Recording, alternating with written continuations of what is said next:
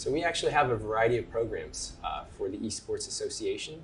One is career readiness. So we actually work with the Career Center here to better prepare our association members to learn those life skills that they are going to need so that when they make that transition over to a career pathway. Awesome. This guy, we gotta turn around. This guy wins almost every tournament we throw. I'm telling you. You gotta watch him live. He's gonna be something big.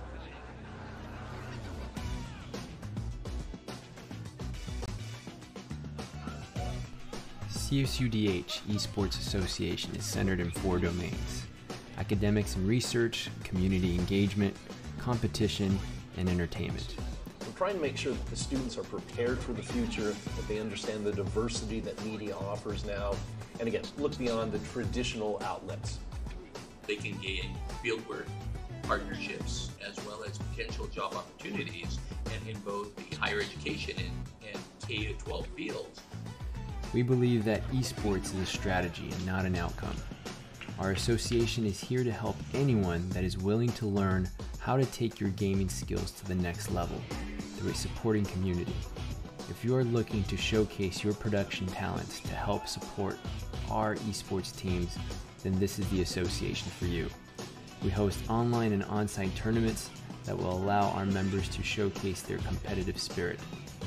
Our association broadcasts out our competition and practices to entertain our community as well as our global audience. We believe that by joining us, you will come out of the association feeling transformed and better prepared to transfer your skills into your career. Join today and begin to explore endless opportunities through our Esports Association here at Cal State Dominguez Hills.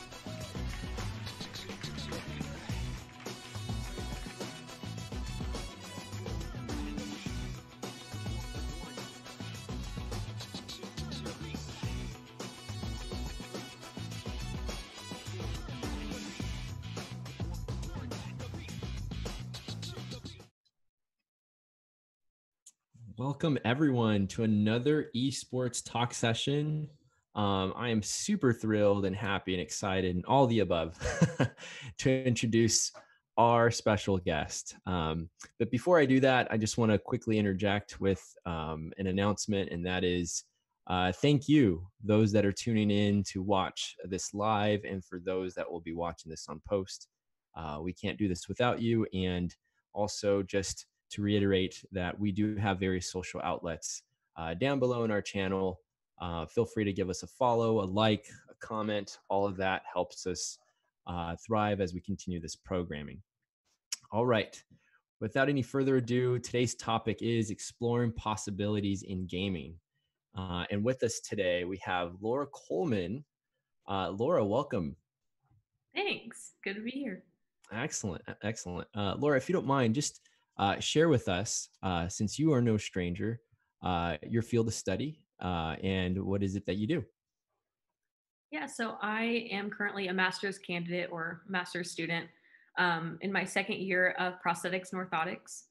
So what prosthetics and orthotics are, as a very thing, prosthetics is for people who have any kind of limb deformation, or if they're completely missing a limb due to trauma or anything else. We basically provide them with a limb to be able to walk or be able to hold things again, depending on what limb that they're missing. Orthotics is basically just bracing people for different kinds of things. So if you have hand weakness, we have different orthoses is what we call them. Orthoses that will go on your hand that will help you be able to grab things. If you have a lower limb problem, something wrong with your leg, some kind of weakness in your leg, then we can put some kind of brace on there to make it easier to walk. Excellent. Excellent. Gosh, thank you for breaking that down for us. And share with us a little bit. I know you're a Toro through and through, but did you take your undergrad study with us? I did not. So I'm originally from Indianapolis, Indiana, and I went to a super, super small liberal arts college down in southern Indiana. We had a total of, I think, 1,200 kids total on our campus. That's all for classes combined. Um, I got my undergrad over there in kinesiology and physiology, which is, again, more big words. But it basically just boils down to basically health sciences, how the body works and how it moves. Um, and then I ended up applying for prosthetics and orthotics, and there are only 13 schools in the nation who offer the program in general. So I ended up getting accepted to a few of them, but ended up picking Cal State because where else would I ever want to go? I love so, that. so I moved That's 1,200 miles across the country with a trailer in tow and, and got all the way out and started my degree. How cool. So I'm Like, currently in my second year, yeah. and I'm currently looking for residencies. Very cool. Very cool. And share a little bit about the program and your experience overall. So the experience has been a roller coaster, absolute roller coaster. It's been amazing, but it's definitely been a roller coaster. So uh, we started classes going in 8 hours a day, like a normal work day. We'd get there at 8 a.m. We'd leave at 5. First semester was basically just lecturing.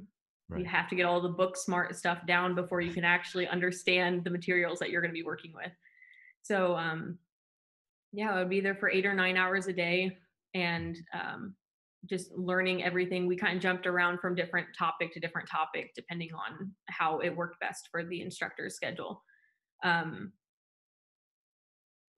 a bunch of lecturing the first semester, bunch of lecturing the second semester. Then, of course, COVID hit right in the middle of one of our classes. So unfortunately, we had to go online. I assume you had the same thing at main campus because we are a satellite location. We're not based out of the main campus. We are in Los Alamitos, California. So I think that's about 30 minutes away from main campus. Correct. But yeah, so we had to transition to online classes, which wasn't the best for everybody. I actually started learning better that way, just being able to digest the material at a slower rate rather than having it all bombarded at me at once. Right. So it actually ended up working out very well for myself. And we're luckily able to be in class again this semester. We only do lab work. All of our lectures are mainly online. Okay, so very cool. Yeah. Yeah, no, that's awesome. Thank you for sharing that. And then just give us a little bit of background to like your experience in gaming. Like, what was your introduction, if you will, to games? So my introduction, I think I had the original PlayStation way back in the day. Nice. The moment I actually like really started getting into gaming was my brother ended up buying, I think it was a PS2. Yep. And then I ended up really getting into Call of Duty games, all of them, we'll just say that, but mainly Black Ops 2, Black Ops 3. Nice. Those are probably my top 2. And then, of course, I started school, started kind of hanging by the wayside. And then now I'm here. I continued playing. And then I started picking up other games like Minecraft because it's just I just need something calming after really to keep you at ease and centered. So I picked up Minecraft, Sims, because Sims is always really great. Yes, absolutely. And then Fortnite's my main one right now. Oh, nice. Very cool. Very cool. That's awesome, Laura. I mean, yeah, it's so true, with the balancing act, right? Especially to find a space to kind of de-stress and finding that into gaming. And right, there's certain game titles that, yes, sure, we'll get the adrenaline going, and some that will just like soothe you. It's like a calm tea. Oh yeah. It's gotta get your thoughts together. But like that nighttime tea. Yeah, that sleepy time tea when you need to just wind down. Exactly. Oh man, I never really thought about comparing games to like tea, so that comparison just is like settling right now in my head. So for those who can relate, feel free to chat. So continuing on, I mean, you're studying, you're actually in the field, you're in your second year, you're helping the process. If you could share a little bit about like what does it look like in the field, and how does one really get into those spaces of recovery, if you will? So it's that's a kind of a hard question to answer just because it's very broad and Right. our field is also very broad. We cover a lot of Mm. different pathologies or diseases. Right, right. Anything from diseases to just having an amputation due to some kind of traumatic event that happened. Mm, mm. Um, but where does it start? If you're talking about an amputation, that's Right. probably we start right when they either plan to have the amputation if it is planned. So if they have some kind of cancer growing in one of their joints, if they Mm. know that an amputation is coming up, then we like to try to get to them as soon as possible and talk to them about their options, what we can offer them, if they're even interested in getting any kind of device. Because some people actually don't want a device. If you have somebody who has an amputation right at the wrist right here, Right. they might just be okay with that and they kind of make life work. And Mm. other people, they would prefer to have some kind of device that will help them at work. So it all kind of depends on each individual Right, person right, and what their goals are in their life. Um, right. but if we're talking about upper, go ahead. Oh, I'm so sorry. And I think, Laura, like you're absolutely right. It really becomes, on a case by case basis, with every patient in mind and thinking what's going to be best, but giving them those options. But I think you explained it at one point, the sort of the process, right? It goes from the amputation to then moving into the design of the actual prosthetic, and then moving into um, the therapy, the recovery, the ability to now function with a prosthetic, and getting them into that space that's going to essentially help them mobilize and heal.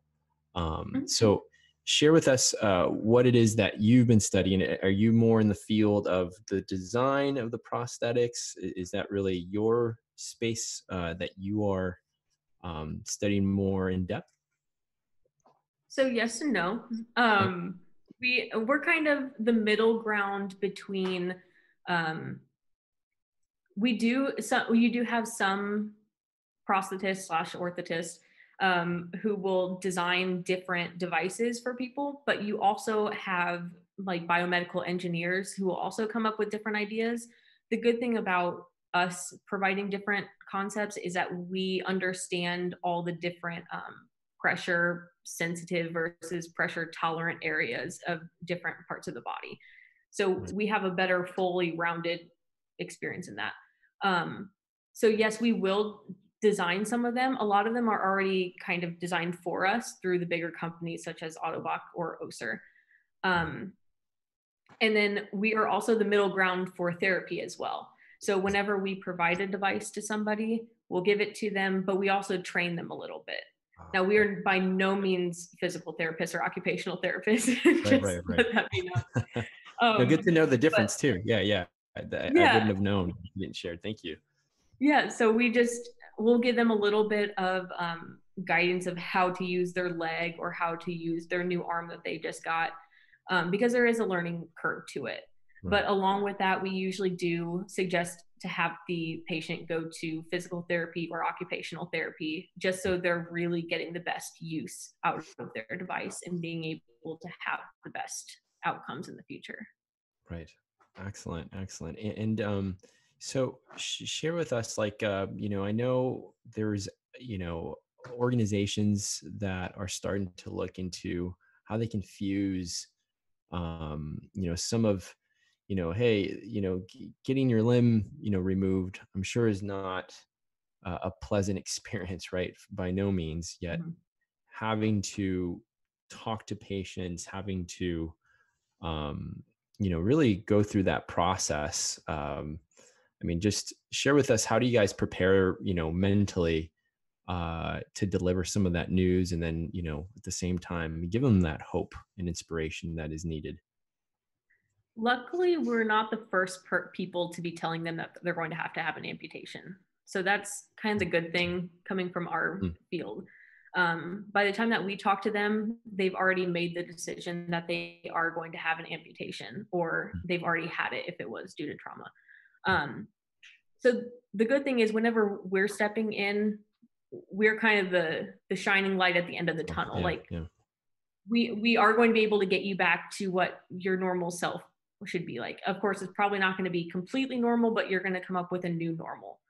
Um, so we like to talk to them and be able to, the best thing is to be able to relate to somebody and be able to understand, going back to what their goals are. You know, if you have somebody who just lost a hand and they work in construction, you know, we're of course going to give them something that's going to be able to get them back to their job and be able to do what they want to do in the end. But if you have somebody who, let's say, works just behind a desk, they do computer work all day, then we can provide them with something different. If, you know, if we want something, if they're after something that they want to have like wholesomeness back again, like they feel like they're really missing a piece of themselves, we can get them a silicone arm that looks exactly like their other arm. Wow. And then, so it all just depends on exactly what that person is after. But we're always, I feel like we're usually that shining light at the end of the tunnel. Like we're here for you. We're here to help you and give you what's going to make you happy in the long run. Amazing. So it's a lot about that dialogue, just going back and forth and talking about exactly what you're after, like what is going to make you feel like the best self again. Gotcha. So is there a lot of, like, let's say, like you said, that dialogue is important to have with the patient to basically get that response. So is much of that dialogue something that you're initiating more so, or is that something that's just, you hear it more from patients? What has been your overall experience that you've noticed? So it kind of goes back and forth again, depending on the person. You have some people who will come in and they're like, oh, look at this. I found this really cool robotic arm. It looks so cool. It's going to be able to do all these cool things. Right. And then those people are like super excited to get their device. Yeah. And then you have other people who are a little bit more reserved, and you have to maybe, like, of course they're scared. Like you said, if you have to make a decision to amputate a part of your body, that's no easy decision.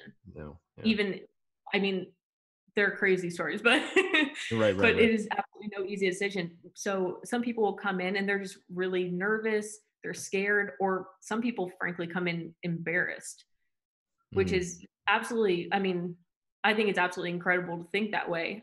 I can't imagine thinking that way, but the good thing is we can provide them with that sense of security again. We can, you know, if you don't want to be looked at like the person with the robot arm, then we can provide them something with that kind of like that silicone hand that I was telling you about, that gives them that comfort back.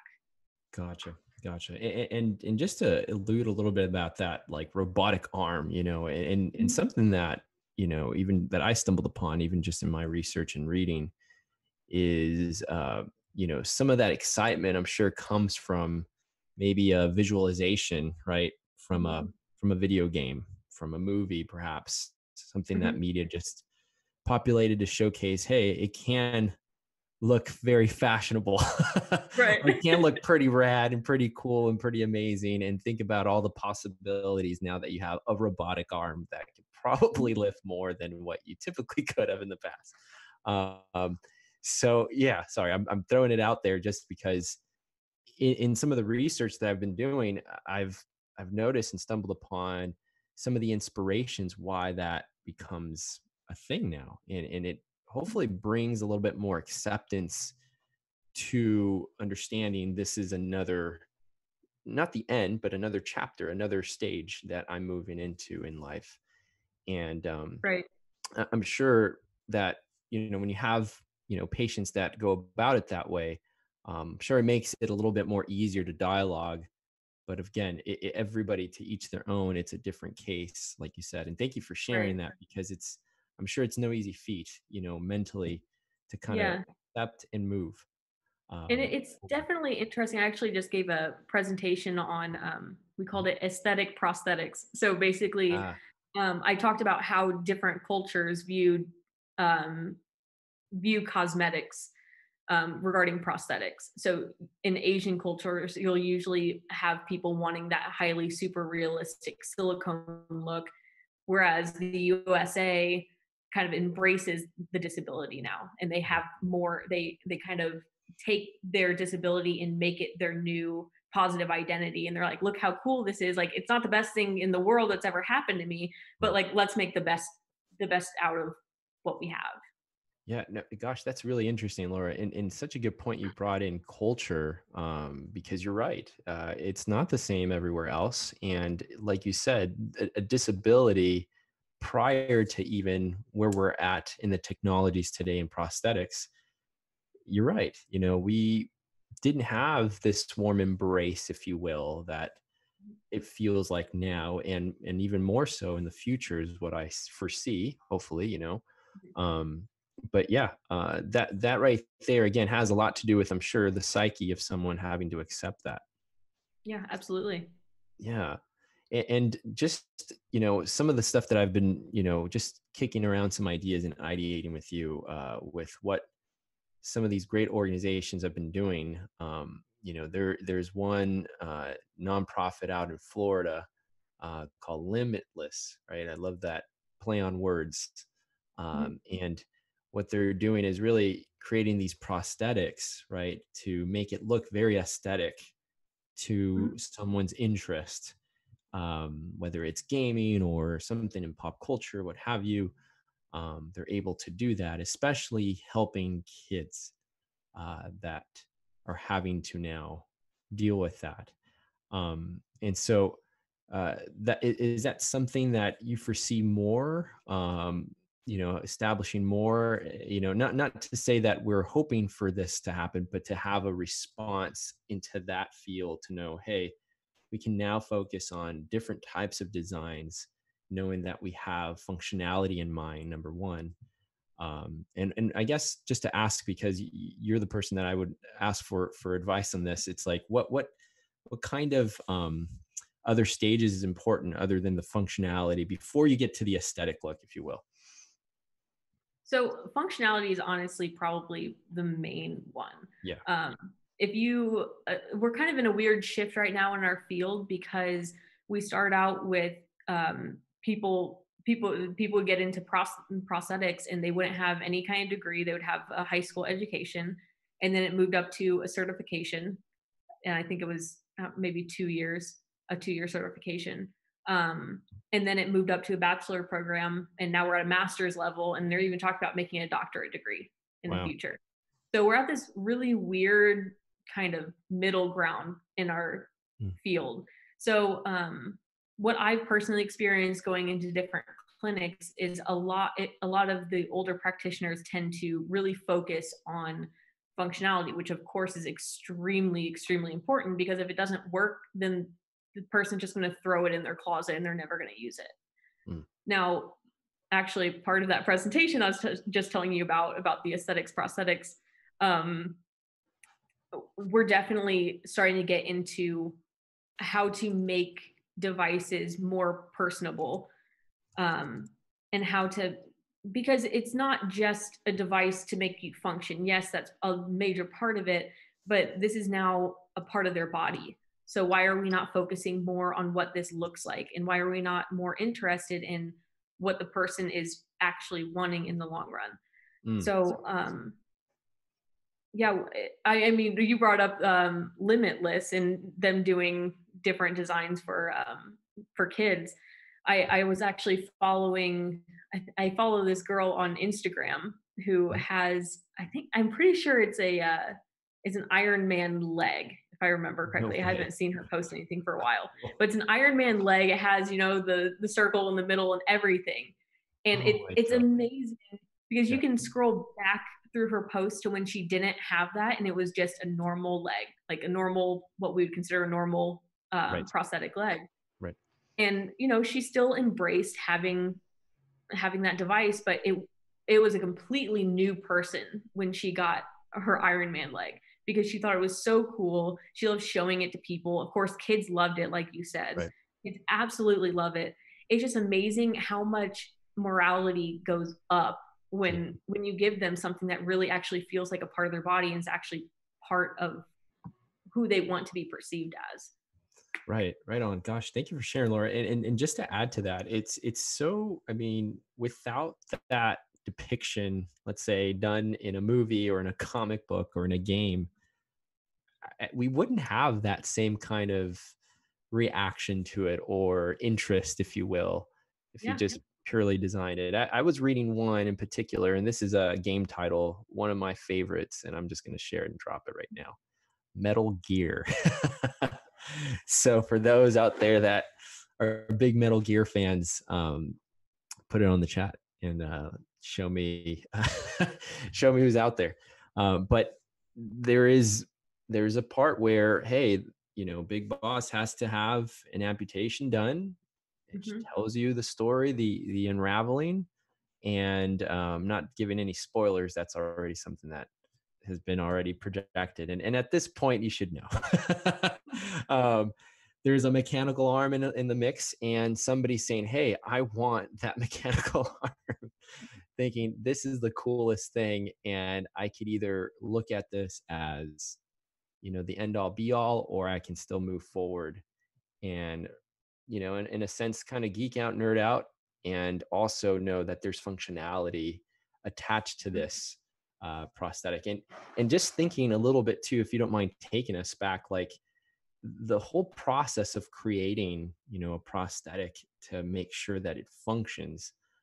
I'm sure it's not one size fits all. If you don't mind.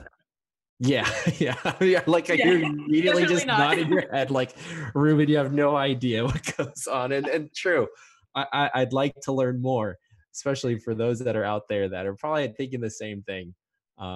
If you don't mind sharing us maybe a little bit of that evolution process that it takes to actually build, Yeah. a customized function prosthetic. Yeah, so there are a few different ways that you can do it, but I'm going to talk about the most common one. Um, so usually you'll have the patient come into your office and then you have to cast their limb, or what we Mhm. call their residual limb after an amputation. Yep. So they come in, we use like a plaster bandage that you just get wet and then you just wrap it around their limb and you work all the air bubbles out. And then when you take it off, you have a negative model, I guess. Like Yeah. just an empty cast. Like Yeah. if you've had a cast on your leg or anywhere on your body at any point in time, that's exactly what I'm talking about. You just make a cast of that part of your body.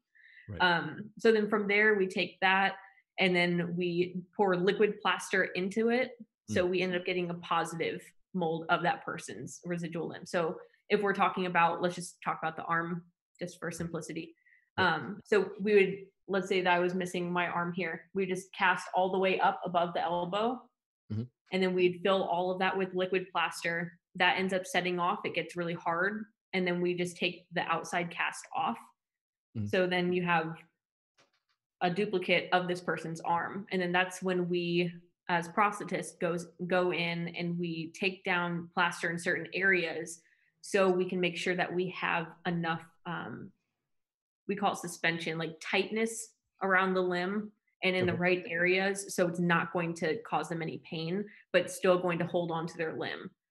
So if somebody's wearing, let's just say one of those robotic arms, since everybody kind of knows what that looks like. If somebody's wearing one of those, if it's made properly, and if you go up and pull on their arm, it should not come off because it should have that proper suspension. Gosh. Should. Yeah, should, right. So true. Yeah. So that's kind of like, that's the same thing for legs too. So if somebody's missing a leg, we still cast whatever limb that they have left, and then we just do different kind of modifications. And then from there, depending on what material you're using, we can pull some plastic over it. So we put hard plastic in an oven and then leave it in there for about 20 minutes. And it becomes extremely pliable.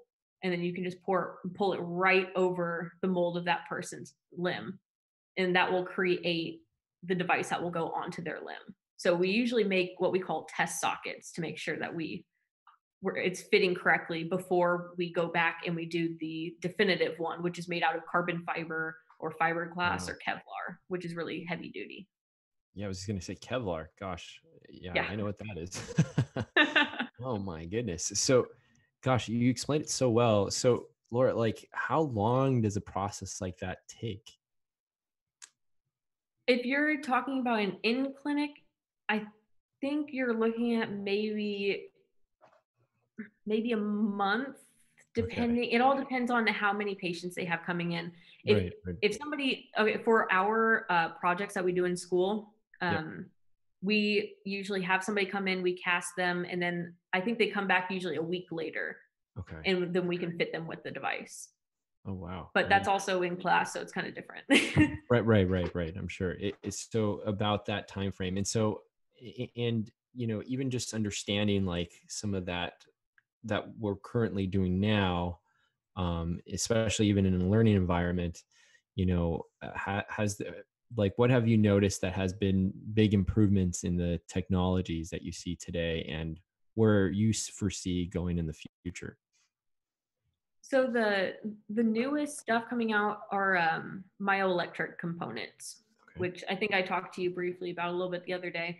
Mhm. So they're basically electrodes that you put onto different muscle bellies. And when I say muscle bellies, I'm talking about like the big ones. So you can see like this muscle belly, and then you have like this muscle Love belly. it. Muscle belly. It's There basically is just that part muscle of your under that muscle. belly. There is muscle somewhere in there. It's there. It's there. I promise. I know. But they'll take different electrodes and they'll put it on the different parts of your muscle. So then whenever you contract that muscle, then Yeah. it'll make the hand do whatever it's supposed to be doing. So it Right. doesn't even have to be in your, like if you're talking about your arm, the electrodes are most likely going to be one here and then one here. Okay. So if I tell you to open your hand, then they might have to flex their arm to make that happen. It all kind of depends on how you program it as well. But Very cool. yeah, so So, that's definitely where it's going. But it doesn't have to necessarily be controlled by a part of your body that is nearby. For example, yeah. I just looked up another somebody made this, I was the coolest thing. Somebody made this tentacle arm for this woman No that way. actually works. It's probably, I don't know how long it is. If she put her arm down by her side, I think the tentacle would probably touch the ground. No way. But they actually ended up taking electrodes and did routing through her shirt all the way down to her big toes. So whenever she moved her big toes, and depending on which one, she could actually make the tentacle actually wrap around things and actually grab things, Oh which is my goodness. super cool. That's So just I feel like that's where we're going. The only problem, and I always hate to bring this up, but the only problem is insurance coverage. right. Insurance going to cover it? Probably not. Right. Sometimes Right. yes. So a lot of stuff comes out of pocket, which is why a lot of people don't go for those devices as often. Right. Right. And gosh, that's amazing. First of all, like how to think so outside the box, right? And just to think, hey, you know Mhm. what? If I lost something, I'm going to gain, but I'm going to gain more. I'm Right, not going to exactly. settle. I'm not going to settle for just a replacement. I'm going to just go all I'm out. gonna get what I want. I'm going to get what I want. And this is my chance. And how we say loosely, like, I don't have, four arms or anything like that to multitask even more. Well, you could if you desire it now with the technology that's out Right. there. And I think Oh, that definitely amazing. also going back to gaming, I feel like a Yeah. lot of those kind of concepts usually comes from gaming because Mm. these creators come up with all these really unique characters with different kind of appendages and who knows what.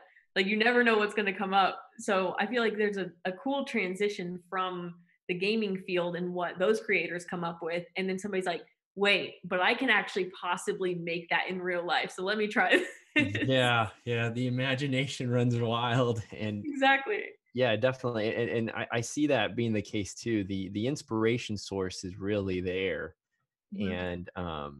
and then trying to come into fruition. Right. It's going to be a lot of testing and development, so that way it can be actually prototyped out and to actually put it on someone Mhm. to use. But that's amazing. So from what I'm hearing though, from where the technology it's going forward, it sounds like response time is going to be as precise as if it was normal, if you quote unquote. Right. That's what we Okay. try. That's what we're trying to get towards. Absolutely. Gotcha. Gotcha. So that's really that gap analysis, if we will, if we had to create one, that's really the key thing is Right. let's get them back, and that response is basically diminishing more and more as we push forward with the developments. Right. Mm-hmm. Gosh, amazing. It's so fascinating, honestly, what you're doing, Laura, and how you explain it too. And so, have you had any I mean, this is now a question. You personally having encounters with anybody with a prosthetic that is really built for more aesthetic looks and maybe some of the functionalities that attribute to that? Yeah, so if you're getting something that's more, if you want something that's really highly realistic, it's usually not going to have a lot of function to it, because it'll just be an empty silicone tube, basically, Yeah. that has all the painting on it to make it look like your other arm. Gotcha. Now they do make, if we go back to the robotic arms, they do make what they call cosmetic covers, which is exactly that. It's a cover to go over the fingers to make it look like a hand. It makes it look like flesh. Right. They do make some very realistic ones, but from those, people typically go for ones that are closer to their skin color, but not necessarily hyper realistic, because they're more worried about the function of being able to actually grab things rather than worrying too much about it being extremely realistic looking. Gotcha.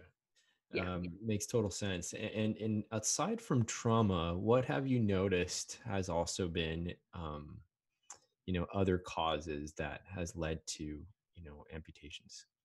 The most ones are trauma, diabetes is a huge one. That's the biggest for lower limb amputations. It usually starts with a toe or a couple toes, and then if they don't change their habits, then unfortunately it just keeps getting more and more further up the leg. It just keeps getting amputated higher and higher up the leg. So trauma, diabetes, cancer is also a really large one. And then the other main one is what we call congenital birth defects. So somebody might be born without. So you have two bones in your leg. You have your tibia and your fibula. Sometimes maybe they're not born with a fibula, so they only have the tibia, and they have to have some kind of device to help them ambulate or walk. Yeah. Yeah. Oh my goodness. Yes. Thank you for sharing that. And so true that, from what you've seen, where we're at, given that the technology is moving towards that aim of response time, have you noticed like just a higher rise into, I mean, I hate to say it, but like more people needing more amputations that are needing prosthetics? Have you seen just a growth overall? What is it that you've seen, if you don't mind sharing? I haven't seen. I've been doing a lot of shadowing and stuff, but I of course haven't seen my own patients yet.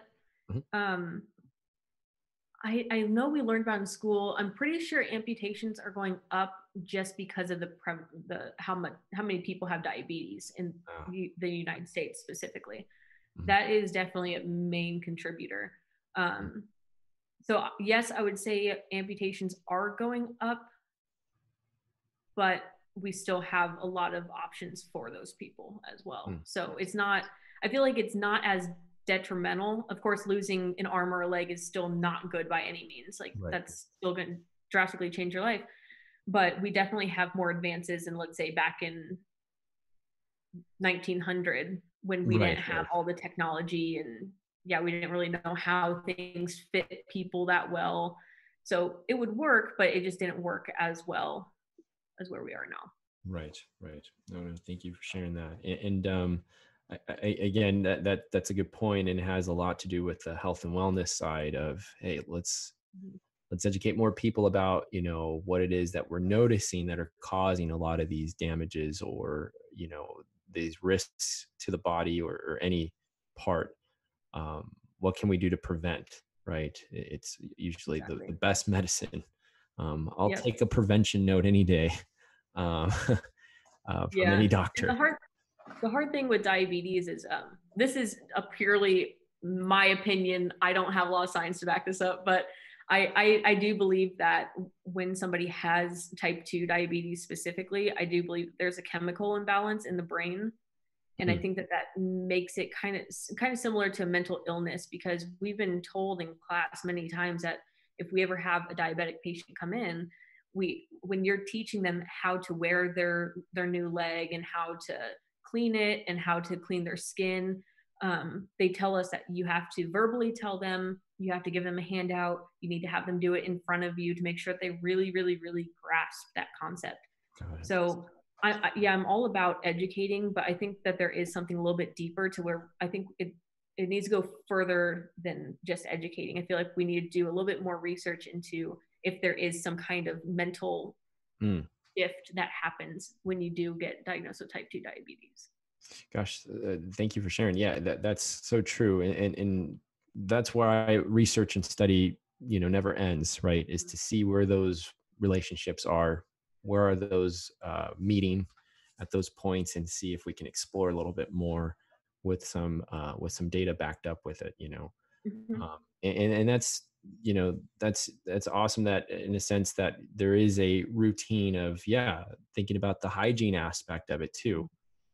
You're going to have to take care of it, like a maintenance, right? Yep.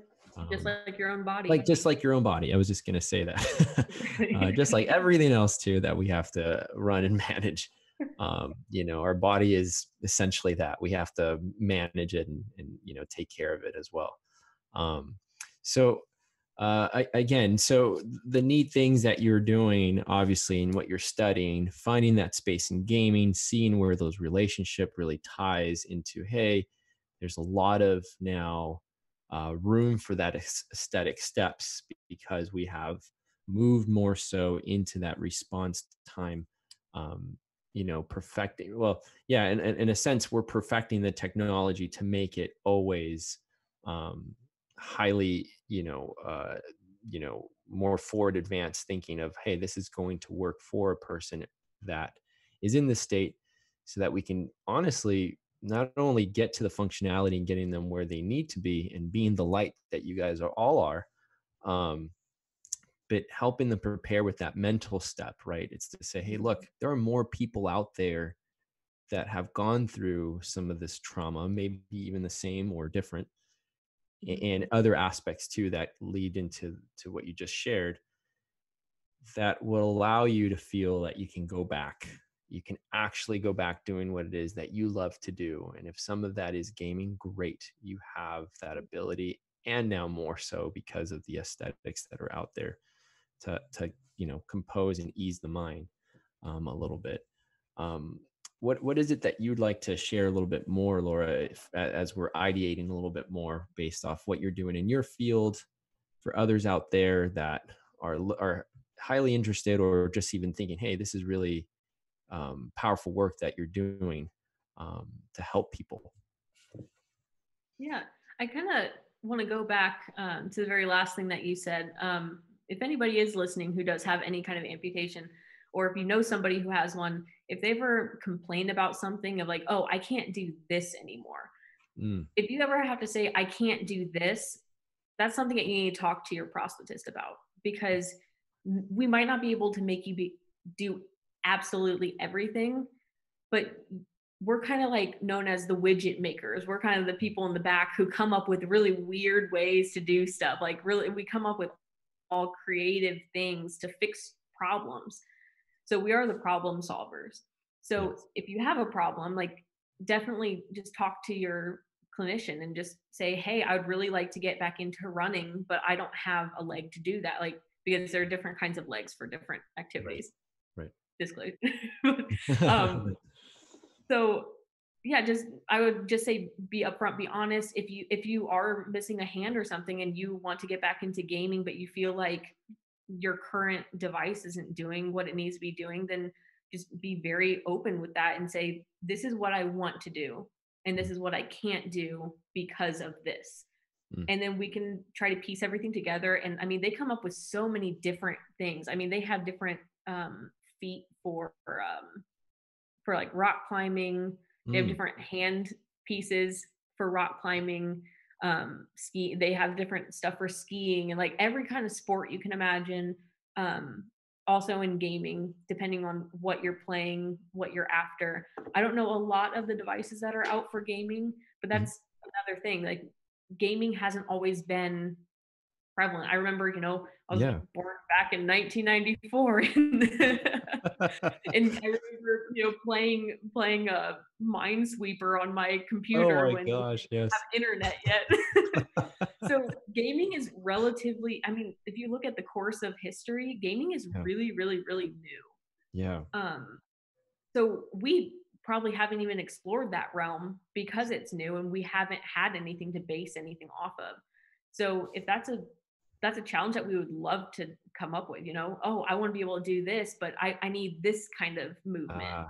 Well, we can try to come up with something that will work for in your favor. Gosh, Lord, that's awesome. First of all, I'm going to pause and say, for all those publishers listening, those who are creating a game, I'm sure they're always thinking about their audience. Hey, maybe that's an audience to think about. Maybe that's the new direction that will open up a series of really good questions to really solve problems that, hey, it gives opportunity for those to actually work on. You've got great widget makers. I love that you said that. I'm like, hey, that's pretty cool. In my mind, I was thinking, gosh, like a blacksmith forging like a new kind of line of sharp weapon, and I'm tying it back to games a little bit, thinking, hey, this is going to be stronger than before.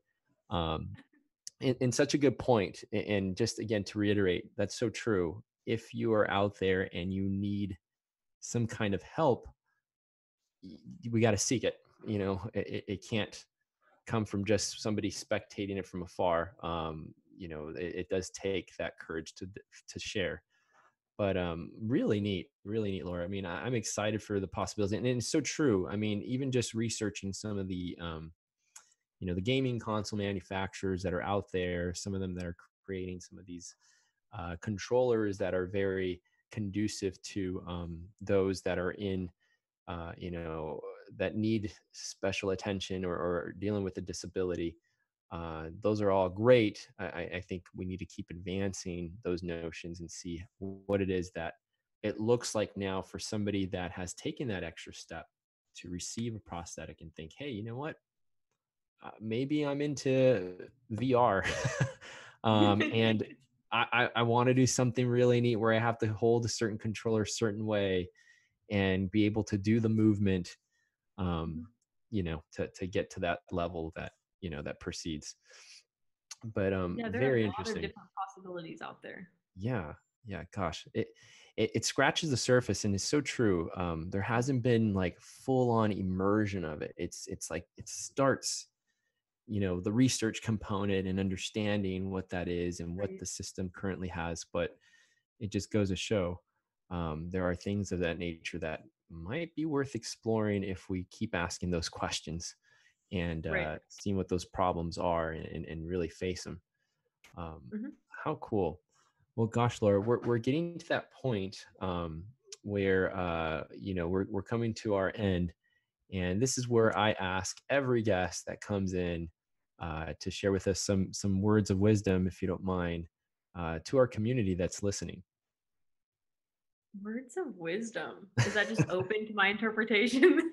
It is. It is. It's honestly something good that you want to leave everyone. Hopefully, keep it warm and fuzzy. No, absolutely. So I guess my words of wisdom, if you're wanting to get into prosthetics and orthotics, um, call different places. I mean, you can just go to Yelp or Google prosthetics and orthotics, and it'll come up with different places that you can go to.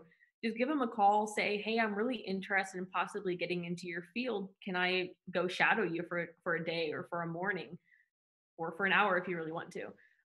Most places are very accepting of having students just come in and just follow them around because again, we enjoy teaching, we enjoy talking about our profession because it's a really, really, really small profession. So when somebody says, oh, I'm really interested in that, we just spew out lots of words and we love to show why we're here and what we do. And if you do want to pursue it further on, you might have to make a move. And honestly, it is absolutely worth the move. You can always move back to your family. If you do have to move away for school, you can always move back to your family afterwards, because prosthetics and orthotics are needed absolutely everywhere in the nation. So just do what you want to do. Don't be afraid to do what you want to do. It is scary. I was absolutely terrified when I got my acceptance letter. So happy, but also terrified at the same time. It's a very normal feeling. So just, I guess, just do what makes you happy. Go find that thing that makes you happy, and then just push the boundaries of what you're doing. That's my goal in prosthetics. I'm having a bunch of interviews right now for residencies, and that's what they keep asking me is, how are you? What's something new that you're going to bring to the table? And Yeah. I'm always about pushing the boundaries. Oh, they say that I can't do that. Well, why can't I do that? Let's try doing it. And then we're going to find the holes and let's just patch those holes. Let's figure out a way to make this work. Gosh. So go after what you want.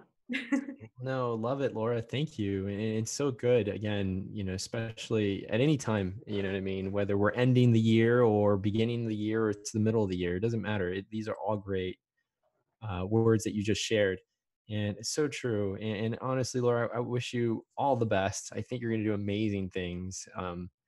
And just can't thank you enough for coming to our program and to ideate with us and what it is that you're doing in your field, how you've immersed yourself into the gaming aspect, how this could help essentially bring in a lot of different ways, and how it really allows the work that you're doing to become one of those things where it's an easier process from patient to orthotist. And I don't know if I said that right or not, but all right, good. I had to think for a second on that one. Letters that come together. Thank you. And I know and you have all permission to stop me there and to make sure I slow down. Um, but it's so relevant to how what it is that people are interested in, naturally engaged, why they actually do it in the first place, to help them in the process, outside of what it is that they like to do, even getting to them what they have a trade in or skill in, because this is for work purposes, to get them out there and to honestly just feel like you're back to normal, and hopefully even stronger from that. Not just normal, but yeah, let's take you to that step and then catapult you into, let's just feel even better now that we are in this new stage. Yeah, absolutely. Excellent. Well, can't thank you enough. Thank you all too that tuned in, today to our session.